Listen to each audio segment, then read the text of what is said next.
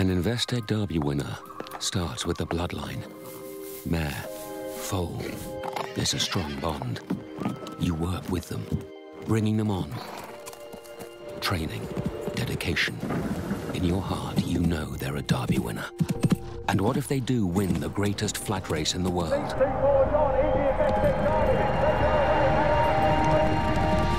Well, there are some feelings you could never put into words.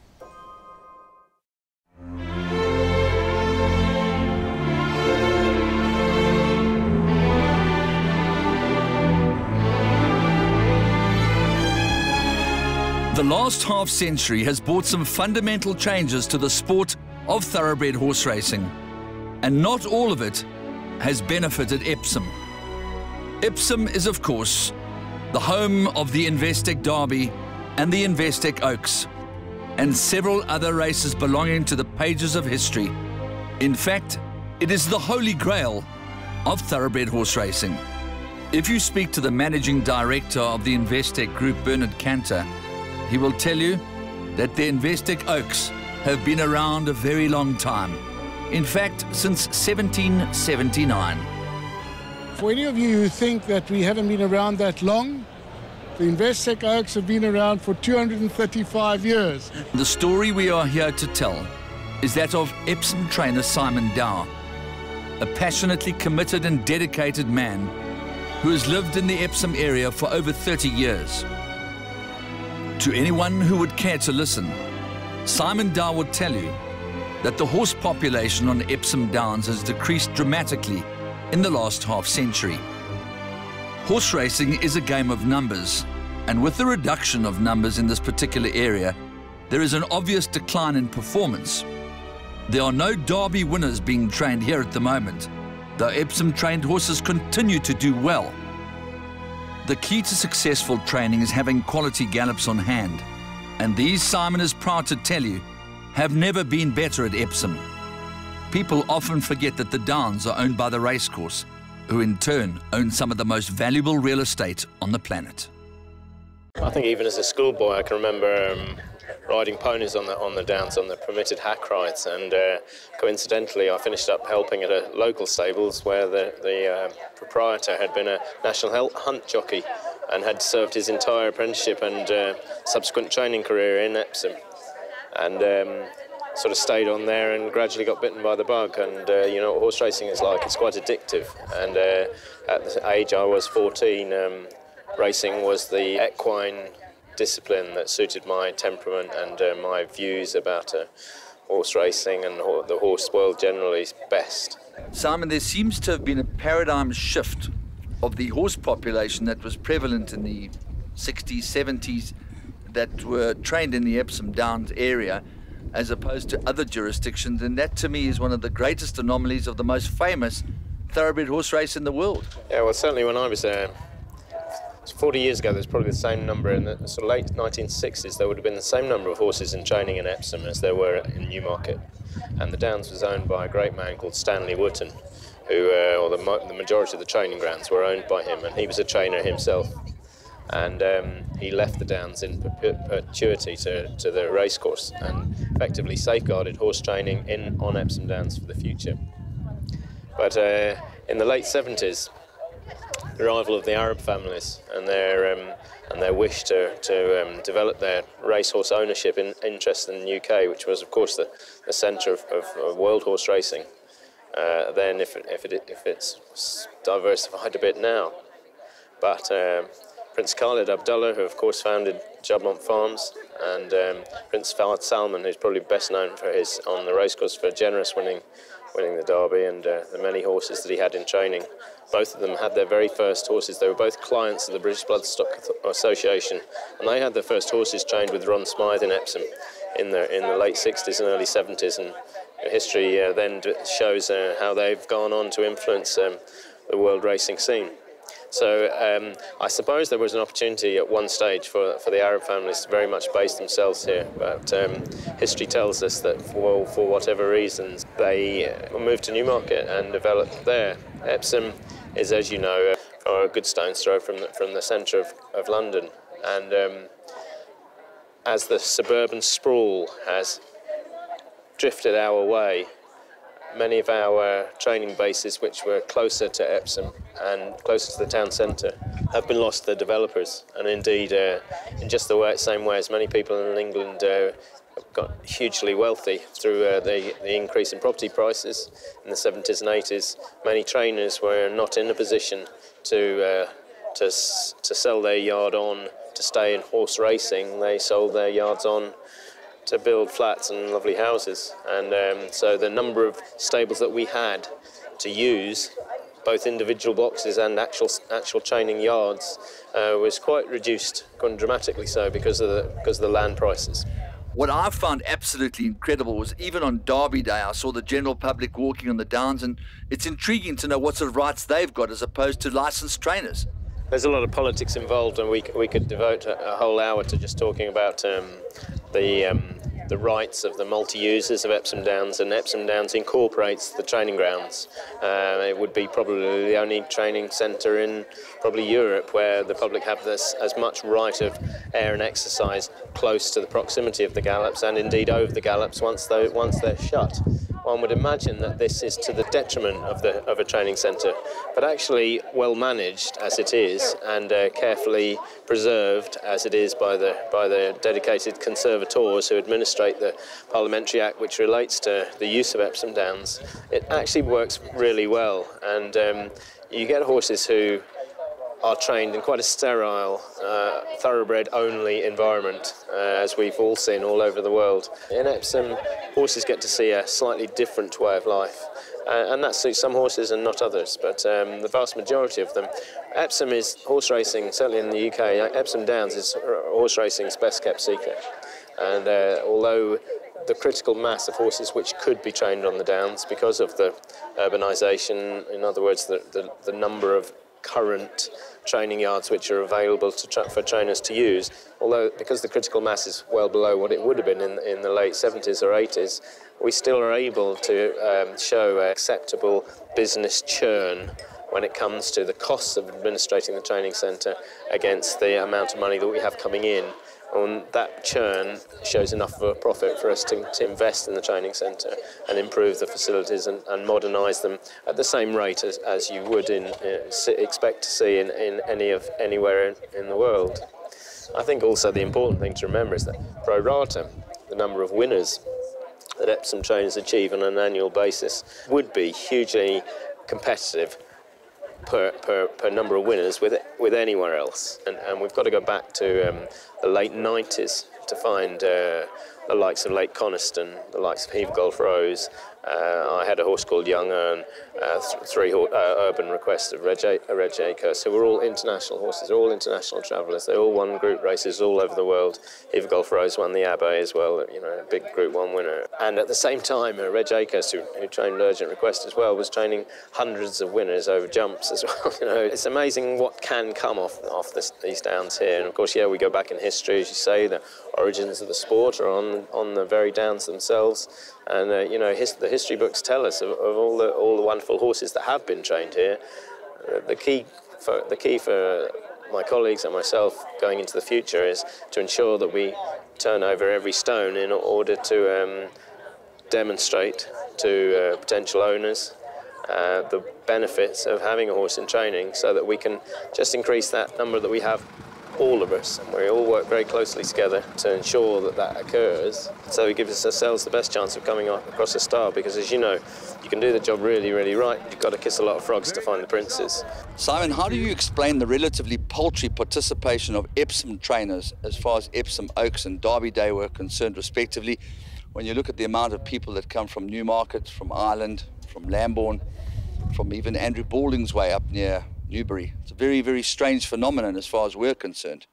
It is. I mean, not only is it really difficult to get a horse of the calibre who stands the preparation to get to the race day, and we all know, any of us who've ever trained a horse of any description, whether it's a racehorse or a show jumper or an eventer, to get the horse absolutely bang on the day is a challenge in itself.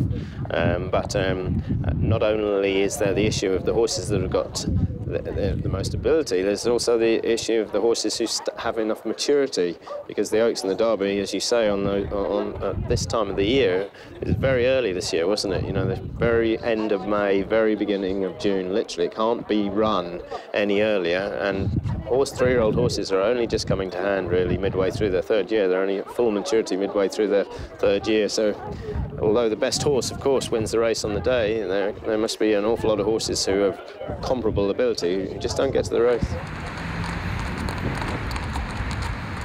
The ownership of property in this particular jurisdiction is not pretty straightforward as it would be in London, for example, because there are certain parts of the Constitution that protect the land, and of course it's an economic viability to have properties sold for commercial gain as opposed to keeping them in the racing environment. How does it really work, Simon?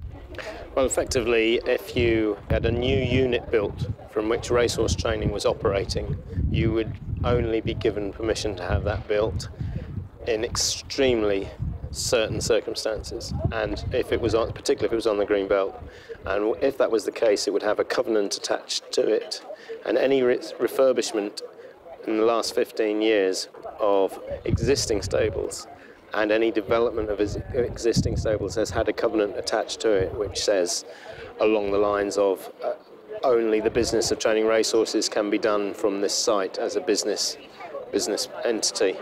And so whilst the place could be used for normal residential, you couldn't run any business from it other than racehorse training. Obviously, to run a racehorse training business, you've got to be a licensed trainer, and that means you have to have the appropriate accreditation by the British authorities. Simon, looking out of my window at the Holiday Inn Express, which is probably the most strategically positioned hotel I can ever think of, I can see your horses arriving back from work and departing the track, and I know that it's very difficult to cross that busy road where people are ostensibly quite horse-friendly, but you still have to wait for the light to change. And for that reason, I know that you have mooted the fact that you're looking at alternative premises in the immediate vicinity, probably the most steeped in history of all the properties, formerly belonging to Lord Derby. So tell us about your dream of occupying this property. Absolutely, yes. Well, you know, I've made no secret of the fact that Downs House, which is probably the oldest training stables on Epsom Downs, is council-owned and is on the market. It's situated in the most wonderful position possible, really, right in the heart of Epsom Downs, just adjacent to the Derby start, and it's a 10-acre property with currently 42 boxes and a big 5-bedroomed house with flats, etc. It's absolutely perfect site, be a training centre, but also vitally important to the health and wealth of the Downs and the local area that is the business that operates from there, because the incumbents or the occupants will be the natural guardians of the Downs. They will be the people who are living, residing and looking after, even without realising the safety of the peripheral area, which is Epsom Downs. They will be the only residents on Epsom Downs. Where we are now, yes, I think it has, as I say, with the urbanisation of the area, with us being about as peripheral as you probably can afford to be or can bear to be, has its own strengths and disadvantages. As you know yourself from spending time there over the last couple of days, the views are really panoramic, and we have the grandstand behind us. We're very high. It's a very airy, very healthy spot for horses to be, and they literally are looking out over Wembley, the Wembley Arch and the historical London skyline. We can see right round to Canary Wharf and back to the West End. Having said that, it is an increasingly busy road to cross, and the traffic activity around the grandstand it has intensified, and you know, although I would like to move because it would, would suit me to move because it will round my career nicely. So it's a stables I spent some time at when I was much younger, and I feel that, you know, I've been here 20 years. It's about time to do something different. I guess that the element of irony is significant, that your name is Simon Down. Downs House is the property that you wish to occupy. But I suppose more than anything else, with a complement of 20 or 25 horses now, the opportunity exists to expand your operation and to acquire new patrons from outside, which will obviously make it more economically viable than it currently is at the moment. And of course, we all know that the consequence of coincidence is sometimes the most powerful force on the planet. Yeah, absolutely. I mean, my father was a bank manager, and his view on racehorse training was that it was an extremely precarious business, and one would have to be bonkers to get involved. And I think certainly the longer that I've been involved in horse racing, the more credence his views have held to me. And as a financial package, particularly in the circumstances that a lot of people find themselves in 2013 all over the world, keeping a business like this running financially soundly is a challenge and is not straightforward. And yes, of course, the question comes, can you make yourself more financially secure by becoming bigger? Can you make yourself more financially secure by staying in with a small team with less liabilities? But you're quite right in as much as the attraction of Downs House is the massive leap up in attraction that the location has, because whilst where I am is extremely functional, it suits though, it's very healthy for the horses, and for all the reasons that I've already outlined, this has a certain grandeur, a certain style, and as having done sort of 15 years as a conservator on the Downs myself, representing the levy board and the trainers, I found myself very passionately interested, and I have a vested interest in the health of the area, and particularly the Downs themselves. Simon, obviously time doesn't really permit us to go through each and every horse in your yard, but the one filly that I find particularly intriguing is the filly that came so close to stardom in last year's INVESTEC Dash, when she led almost to the wire but was snared right in the shadow of the post in the closing stages. And of course it doesn't really compare to winning the Oaks or the Derby, but nothing quite like winning a race on Derby Day. And this little filly, Fair Value, as you've said before, not exactly an oil painting, but clearly got speed to burn, a lot of heart, and we'd like to know what's left in the tank with her. Yes, it was an amazingly exciting day. Fair Value was owned and bred locally by a guy called Edward Hyde, who had horses in training, and a great fellow. And he had horses with my colleague Brooke Sanders, who's now retired. And when Brooke retired, she recommended that I could perhaps train this particular filly. She's not an oil painting, but she's extremely honest. She's got amazing speed, and she's always trained very, very well. This filly is really very effective when she's rattling. I don't think any horse really loves firm ground, but some horses go on it and some horses don't. And she has shown a marked preference for fast ground because she's got so much speed if she's allowed to rip. And I think we're probably just a little unlucky that we didn't have the weather that we've had this week. Last week, and that sort of goes back to the fact that under normal circumstances in England, although we've had a pretty rotten winter, and as you know yourselves, the recent daytime temperatures haven't been great, although we're sitting here in nice sunshine today. It's just a week too soon for us. Fair Value leads now to Captain Dunn, entering the final furlong. Fair Value about a length clear of Captain Dunn, then La Fortunata, Giroff, Dinkum Diamonds running on well, Smooth Talking Lies, Duke of Frenzy is dashing at them as well under Ryan Moore, and Duke of Frenzy snatches it, and it all changed in the final 50 because Smooth Talking Rascal was also flying. Absolutely unbelievable. Now, having had the opportunity to see all the things that you do as a trainer, riding out in the morning, grooming your horses, mucking out your admin, communication, veterinary work, all that sort of stuff, kinesiology, chiropractic, it certainly adds a lot of credence to those people who want personal attention for their particular horse in your yard. Yeah, I mean, I think, given that I've got so much experience, I've been doing it for a very long time, I've trained 600 winners of all sort of varying different standards, some of them internationally. Having said that, the reason I have to do all those things at the moment is as much as anything because the economic climate in the UK.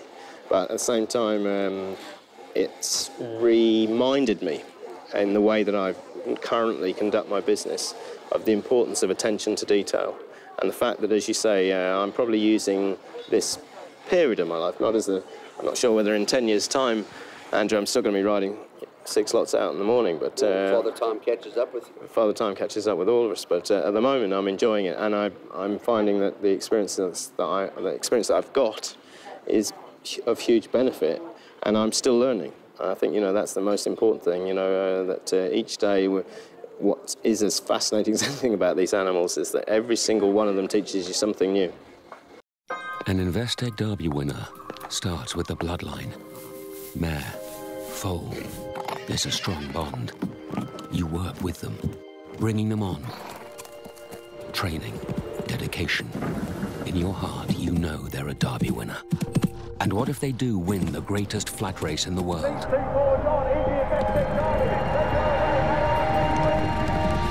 Well, there are some feelings you could never put into words.